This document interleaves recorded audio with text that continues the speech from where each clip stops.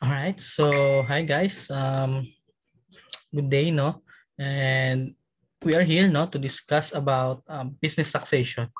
And our topic for today will be the input VAT. So, as you can remember, no, ang aton nga last nga video is about output VAT, no? Um, and tawag dito, in the aton nga VAT model, no, aton nga value added tax model, mera kita dito output VAT, no, less input VAT, then less ang mga tax credits will be the VAT payable, no. So today we're going to discuss about ano-ano bala ang content ng input VAT, how will be how to account properly the input VAT, and paano siya maging valid, no, nga claimable nga input VAT, and what are the different input VAT nga pwede natin maklaim as a VAT taxpayer. Okay, so let's start on defining first what is an input tax, no. Input tax means that or input VAT refers to the VAT due or paid by a VAT registered person or importation or local purchases of goods, properties or services, including lease or use of properties in the course of his trade or business. So kinanglan nga kung ang aton nga output VAT, no, amo na siya ang aton nga parang VAT on the sales, no, sa aton nga mga ginbaligyan sa aton customer. Diri sa input VAT amo naman ni siya yung aton nga mga purchases and expenses, no, pagbakal aton sa aton nga mga salakyan nga ginagamit sa business, no, pwede na siya natin maklaim as a input VAT. Okay? So how to determine the input VAT? So the VAT on purchase is usually reflected as the separate item, no, in the VAT invoice of a VAT official receipt issued by a VAT registered supplier. And please take note guys nga you cannot claim input VAT, no, if ang nag-issue is not a VAT registered supplier or VAT registered seller.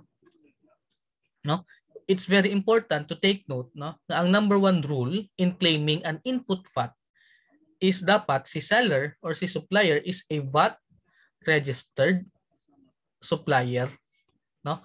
Importante ginaya nga si ang nagbaligya sa aton, no, ang nagrender sang service sa aton is a VAT registered, no, kasi kung hindi you cannot claim anything, no, sa ilang input VAT.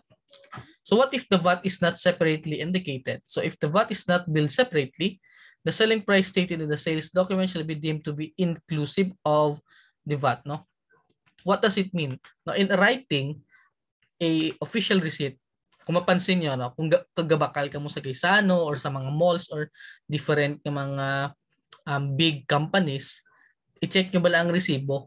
Naka-separate indicate, naka-separate account, or no, ang VAT sa atong naging purchase. So kaya mo na siya ang supposed to be proper way in billing us, no, sa aton naging gamit or aton naging bakal sa ila. Dapat naka-separate ang VAT para magamit naton in case nga ginagamit siya for the business. We can claim that, no, and we can use that also sa aton nga VAT na payments. Okay? And the reason for it is that para ma-identify man naton as consumers, no, if how much ang aton nga ginabayad nga value added tax sa government, no. Pero kung wala siya naka-indicate nga separate indication kung sa di ng VAT din ang aton price ang aton nga goods, no, it is deemed, no, considered as VAT inclusive. So, kumbaga ang price na ginhatag sa aton is inclusive na nadala na daang value added tax. Next, creditable input VAT, no. Not all input VAT paid on purchases is creditable or deductible against the output VAT. Nga man, number one, if ang aton nga ginbakal or ang aton nga gin-purchase, although VAT registered person atong ginbaklan naton, if atong ginbakal ta is wala naton ginagamit sa business or gingamit naton siya on our personal means, no, you cannot claim that as an input VAT, right? Accounting entity theory, you have to separate business, no, from personal expenses or personal entity para hindi magkaroon ng confusion between your personal and your business ng mga transactions. Next, what are those requisites, no, para makagkaroon tayo sa ginatawag na creditable input VAT? Number one, the input VAT must have been paid or incurred in the course of trade or business. Dapat ginagamit sa negosyo, no? Next will be the VAT is evidenced by a VAT invoice or an official receipt. Dapat may resibo, no? You cannot claim anything from a supplier, no, or sa mga nag-render sa aton service if they did not issue an official receipt or an sales invoice. Although VAT registered siya and wala siya nag-issue, we cannot claim anything from it. No? So very important nga nag-request or nag-ask kita for resibo. Next, the VAT invoice or receipt must be issued by a VAT registered person. Ang hambal ko kagina, no? Dapat si supplier is a VAT registered person. And input VAT is incurred in relation to the VATable sales, not from exempt sales. No? We have already discussed ano-ano ang mga exempt na transactions. No? Once ginabilang siya dito, you cannot claim anything from it. Okay? Next, what are those types of input VAT? Number one, transitional input VAT. Next, the regular input VAT. No? Next, the amortization deferred input VAT, presumptive, standard, and input VAT carryover. So isa-isa ta. First, on the transitional input VAT. All right.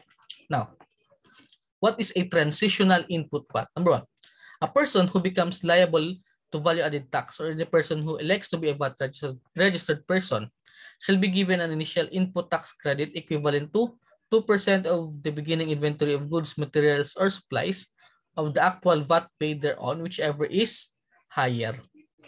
What does it mean? Okay. Number one, if we are inagana siya ginatawag na transitional, no? If we are transitioning from a percentage taxpayer into a value-added taxpayer, no? The BIR gives us a transitional input VAT of 2%, no? 2% of the beginning inventory sang goods, no, naging butang ta sa aton nga parang business, right? And please take note that we cannot claim any transitional input VAT if ang ginbakla naton before is not registered nga VAT taxpayer, no? It's very important nga ang gibaklan is a VAT taxpayer. So the value allowed for income tax purposes on inventory shall be the basis of the computation of 2% transitional input VAT. No? Goods exempt from VAT shall be excluded in the computation of the transitional input VAT. So in short, no, the transitional input VAT is based on the beginning inventories in the month of registration as a VAT taxpayer. So from non-VAT to VAT taxpayer, no, ang aton nga beginning inventory shall be the basis for the 2% transitional input VAT. So what are the rationale of that transitional input VAT? So first, non-VAT taxpayers are not allowed to claim input VAT. Tama? No? It's because we are not, when you are a percentage taxpayer, you are not claiming anything of VAT, no, sa aton nga mga suppliers, but we are charged, no, at 3% percentage tax, no. But because of that pandemic, parang nagkaroon ng changes, no, nga naging 1% na lang ang percentage tax. So we are not claiming anything for our purchases or aton expenses. So the BIR gives us that transitional input VAT, no, nga pwede naton magamit on the pag-transition ta from non-VAT to VAT. Okay? So however, the sales or pre-VAT registration inventory become instantly VATable after the registers a VAT taxpayer. So as such, the law deemed it equitable for them to be given an incentive, no, for a transitional input VAT. So however, it must be noted that VAT exempt goods are not subject to output VAT when sold. Tama. No? So hence, there would be no basis to claim transitional input VAT of them. Eh kung ang aton nga goods na ginbakal is a VAT exempt one, so we are not claiming anything from it. Kasi at the first place, its nature is exempted. No? Wala output, wala input. All right. So timing of credit of transitional input VAT. So the transitional input VAT shall be claimable on the month of registration as a VAT taxpayer. Okay? So automatic, once ka na-registered ka sa VAT taxpayer, you are automatically given the 2% nga transitional input VAT. But no, it is very important nga na-account properly ang beginning inventory. No? Kasi ang magiging basis niya is like the financial statement nga gina-prepare naton. No? Kasi based on the records na. Okay? So what are those requisites to claim for transitional? Number one, the taxpayer must submit an inventory list of goods. No? Then na siya, the BIR is very strict about it. No? Kasi we have to have that inventory list ng patatakan sa ila. Next, the taxpayer must prepare an entry recognizing the transitional input VAT credit in his accounting books. No? The same with recording with the output and output VAT. Next kind of input VAT is the regular input VAT, the common one. No? So the regular input VAT is the 12% on purchase of goods or services, no, or properties, or importation of goods and services. Again, mag-inputan ko ting table, no? What are the timing of credit of regular input VAT? Number one, sa goods or properties on the month of purchase, regardless if paid or not, ha? Kasi hindi siya hindi sa cash basis, no? Sa purchase of services in the month paid, okay? Regardless if advance payment siya or not. Importation of goods on the month VAT is paid, okay? Purchases of depreciable capital goods or properties. Like for example, like bakal ka sa lakyan, no? The cost of that car is at least more than 1 million. Ginagamit mo siya sa business. How do we claim that? Okay, how do we claim that VAT, no? Input VAT, I mean. So in general treatment in the month of purchase. So when the monthly aggregate acquisition cost exceeds 1 million, no, amortized useful life of or 6 months, whichever is shorter. No, ang gina-claim ta na parang cost niya nga magiging basis for the 12% is the depreciation kasi gina-amortize na siya. Right? So atong depreciation is like its value, no, over that span of time para maka-claim kita that input VAT. Okay? Purchase of non-depreciable, not creditable. Like mga personal. Okay? Next. Input VAT on purchase of capital goods or properties. Like mga real properties. How do we claim that? No? So if the monthly aggregate acquisition cost of depreciable capital goods, number one, does not exceed 1 million. No? Wala siya naglapaw 1 million.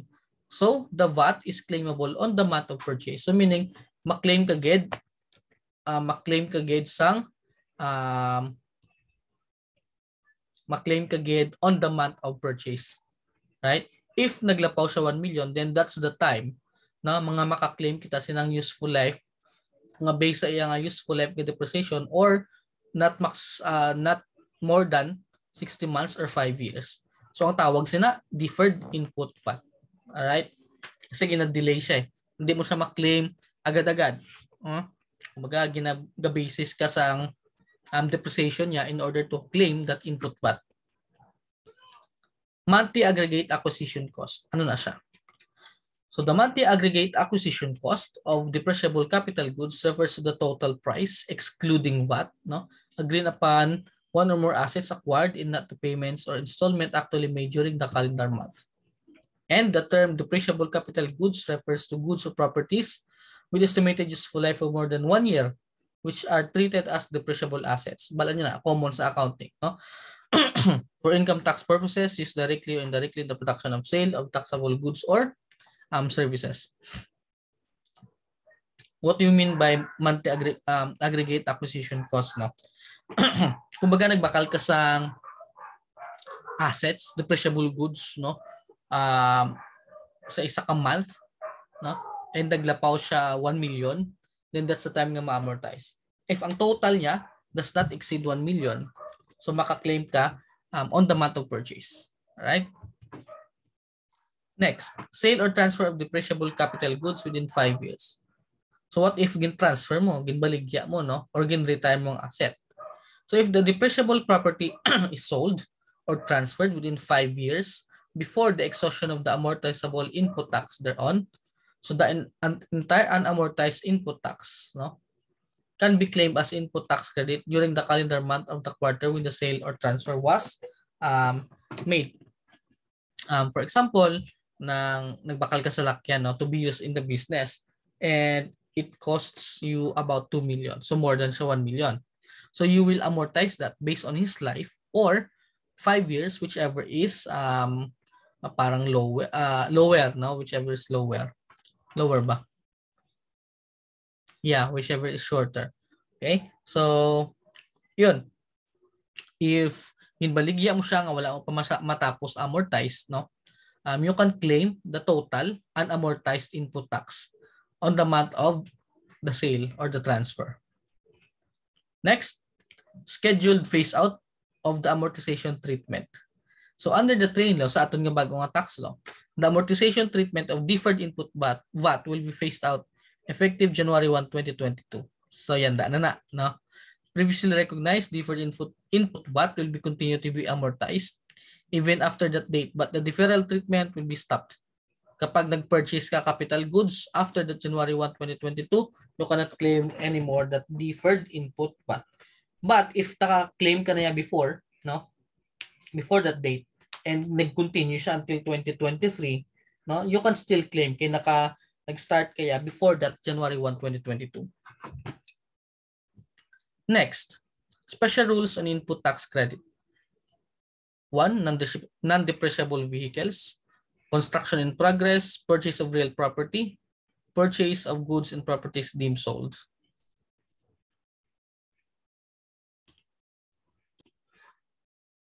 Right, so input VAT on non-depreciable vehicles. No?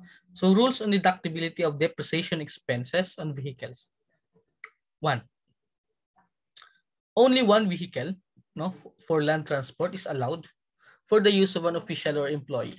So the value of which should not exceed 2,400,000. So no depreciation shall be allowed to yachts, ngaman, helicopters, airplanes, or aircrafts because they are considered as luxury goods, no?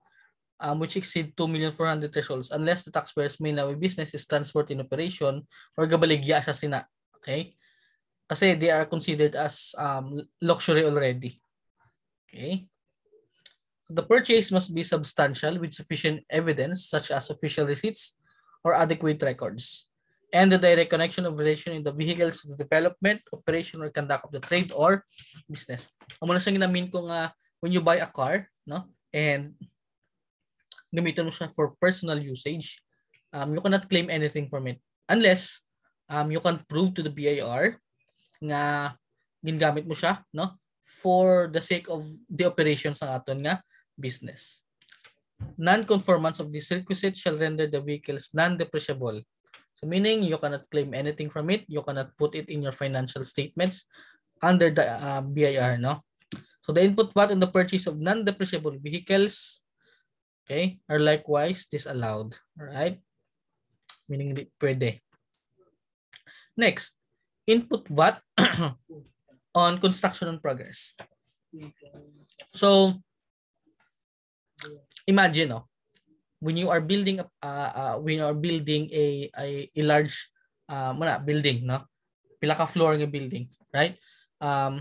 Paano mo na siya sukton? Kung ikaw ang contractor, how will you build your client, right? Hindi man na pwedeng once ka nag-enter ka mo sa contract, kapitalan mo lang danay, then ulihin na lang bayaran ni client mo. Hindi man na siya pwede because it will be costly on your part, no? But instead, mayroon kita ginatawag nga progress billing, no, which is common sa aton ginatawag na construction accounting. Okay? So sa progress billing, amo na siya ginatawag na construction in progress. Okay? Okay, so first floor natapos na, mabill ka naman. Second floor natapos mo na, mabill ka. Okay? Third floor, mabill ka naman. So anong mga input VAT ka pwede mo ma-claim? Atong mga materials na ginagamit mo on building that certain different level or different floors. So construction in progress is the cost of uncompleted construction work of an asset. Now, this is the accumulated progress billing of the contractor to the extent of completion of an asset under construction. So upon completion of the construction activity, the construction in progress account is reclassified to an appropriate asset account. It's either building na siya, no? Kasi kung sa accounting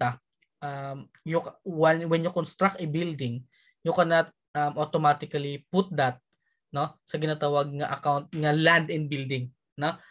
You cannot put that in sigida, but you can separately account that as a construction in progress. Kasi once an asset or a building is a construction in progress, no, in-account mo siya as construction in progress, you cannot depreciate it. Okay? Kasi when we classify, no, how to depreciate an asset, no, paano ta maka-start depreciate is dapat kompleto na siya and nadala mo na siya in its intended usage, no? All installations are completed sa ina nga certain nga asset. Excuse me. So hence the input tax is creditable upon payment of each progress billing. Now each progress billing of the contractor is neither credited upon the completion of construction nor amortized over a period not more than 60 months. Dapat based ka sa progress billing magamit sa ginatawag nga input VAT. Next, input VAT on purchase of real property on installment. Nagbakal ka duta via installment. So if the seller of real property is subject to VAT on the sale of deferred payment basis, not on installment plan, the input VAT shall be claimable by the buyer at the time of execution of the instrument of sale, no? Subject to the amortization rule on depreciable properties. However, if the purchase is by installment, kaginaya, not installment. What if installment, no? Kung not installment, you can use that, no? Automatically atong 60 months rule, no? But if installment, the seller is allowed to bill the output VAT in installment, but the buyer can also claim the input VAT in the same period as the seller recognizes the output VAT. So kung paano niya i-claim ang output niya ni seller, amo man dapat nga manner ang pag-claim mo sang imo nga input VAT. So in other words, the output VAT appearing on every billing statement of the seller at every installment which the buyer is obliged to pay is the input VAT nga pwede mo ma-claim. Okay? Next, input VAT on goods or properties deemed sold. Atong tandaan niyo to, ang deemed sold, no? Atong mga different scenarios nga ginama-considered mo siya as deemed sold, no? So the claimable input VAT on goods and properties previously deemed sold shall be the portion of the output VAT imposed upon the goods deemed sold corresponds to the goods purchased by the buyer. So 12% siya itong value niya. Okay? As if ginbaligya mo siya. Okay? Next, presumptive input VAT. Ano naman yung presumptive input VAT? No? Persons or firms engaged in the processing of sardines, take note of this, sardines, mackerel, milk, and in the manufacturing of refined sugar, cooking oil, pack noodle-based instant meals, no? Amula na siya ang gin-dictate ni law. So meaning, amula na inyo sundod. Shall be allowed a presumptive input tax equivalent to 4% of the gross value in money of their purchase of, remember also, take note of this, primary agricultural products which are used in their production. Agricultural products. Okay, ano-ano na sila? Sa sardinas. Okay? When you buy a tomato in making the tomato sauce, no, especially if silang kakreate isang tomato sauce, it is generally exempted. It's because ang farmers is exempted from paying the business tax, no? But because large scale ang ila production, they are given 4% of that gross value pagbakal nila sinang sardinas and tomatoes, right? So the term processing means pasteurization, canning, no? Bala niyo na kung anong processing, which through physical or chemical process alter the exterior texture or form of the inner substance. Okay? So the presumptive input VAT is a tax incentive in those processors of VAT-exempt raw materials into processed food products.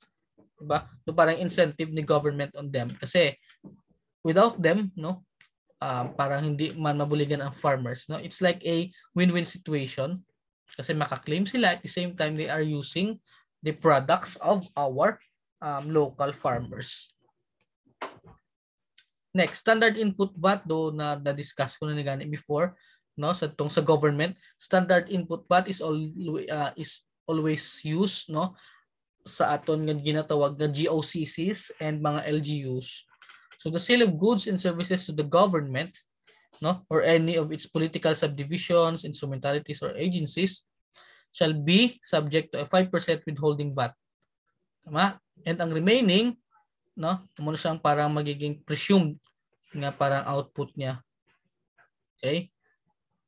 Hindi, ang VAT payable, sorry. Kasi 12% less 5% nga input, kasi it's like the standard input VAT, no, ang 5%, muna siya magiging VAT payable. So government or GOCCs, no, before making the payment in remit the same within 10 days following the end of the month of the withholding was made. Now, the 5% withheld shall be deemed the actual VAT payable of the seller. So, due to the final withholding VAT, the sellers of the government, no, can effectively claim 7% of sales as input VAT. Okay? So, the actual input VAT in the sale of government will have been increased to go or decreased to conform to the amount of the standard input VAT. So, adjustment is close to expense or loss, income or gain. Okay? Next, input VAT carryover. Ano kinatawag na input VAT carryover? So the input VAT carryover, no, is the excess of input VAT over the output VAT in a particular month. For example, January, output VAT mo 10,000. Output VAT mo, input VAT mo is 15,000. So output niya 10 less 15 nga input, you have a negative VAT nga 5K. So what shall you do with that? No? Amo na siya ang ginatawag nga input VAT carryover. We will claim that excess on February, on the month of February. So it is the VAT overpayment that appears after the tax credits and payments are deducted against the net VAT payable. So what are the rules, no, on that input VAT carryover? So the input VAT carryover of the prior quarter is deductible on the first month of the current quarter. No? The carryover of the first month is deductible on the second month. Tama. Ang second month of a quarter is not deductible to the third month of the quarter, but considered na siya sa next month, no? First month of the next quarter.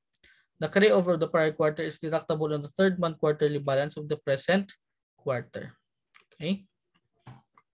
So what are excluded from input VAT carryover? Number one, advance VAT, which had been applied for a tax credit certificate.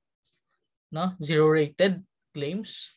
Basta tanang yung zero rated, you cannot use that for the input VAT carryover. No. Now last, rules on claim for credit of input VAT. Number one, specific identification. So input VAT that can be traced to a particular sales or credited against the output VAT of such sales or gin-account properly in issuing the receipt. Or the pro rata allocation, no? Ano naman yung pro rata allocation?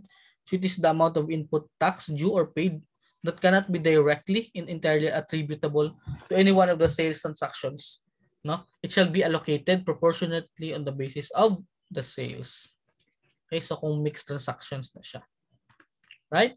So that would be the end of my discussion about input VAT. So if you have queries, please feel free to message me anytime. So thank you guys and have a nice day, everyone.